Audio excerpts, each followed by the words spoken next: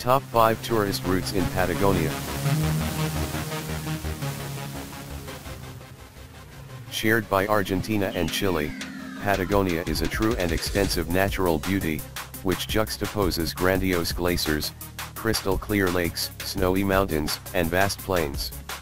The list of tours that visitors can do in this paradise, almost untouched by man, is endless: walking, riding, sailing, mountaineering, kayaking, trekking. Let us inspire your adventurous soul. 1. Trail towards the foot of Torres del Paine. One of the most iconic and sublime locations of the Chilean Patagonia is the polyvalent Parque Nacional Torres del Paine, which shelters mountains whose name are the dream of trekkers and alpinists, glaciers, crystalline lakes, valleys, and waterfalls, not to mention the abundant fauna and flora. Torres del Paine is the #1 flagship of the region, a massif that reaches the height of 3.000 meters and is encircled by a magnificent lake with a shade of emerald green, which can be contemplated from several points of the reservoir.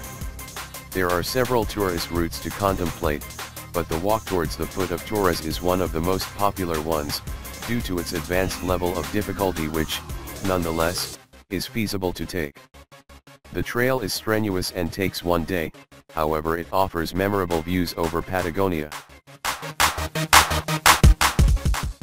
2. Off-road in Ushuaia. Ushuaia, the world's most austral city, in the Argentinian portion of Patagonia, offers several activities, on the water, land, and air. One that cannot be left out from the itinerary is the 4x4 road trip, an off-road classic. Reaching difficult places in an unusual way, as it happens with the densest woods and the steepest trails towards the mountains, the tour ensures the contact with some of the nicest and isolated points of this location known as the City of the End of the World. 3. Crossing of Lagos and Dinos. The tour between the charming Bariloche, in Argentina, and the ever-so-gracious Puerto Varas, in Chile, is a paramount hallmark and a popular tourist route in Patagonia. Some parts of this crossing are on land and others have to be sailed through crystalline lakes, in a trip punctuated by several volcanoes, like the Osorno, mountains with snowy peaks and waterfalls with a mesmerizing shade of green, among other impressive passages. 4. Trekking at Perito Moreno Glacier. El Calafate is a tiny and quiet place, but the gems kept at Parque Nacional Los Glaciers, located in its surroundings, turn this city into a destination for thousands of tourists from around the globe, in the winter and summer. Surrounded by the glacial waters of the Argentino Lake, the region of El Calafate shelters an uncommon amount of ice giants, the reason why it became known as the City of the Glaciers. There, the biggest standpoint is, literally, Perito Moreno, with the height of 60 meters and an extension of 5 kilometers. In addition to contemplating the glacier of walkways laid out on multiple levels, one can also walk on it.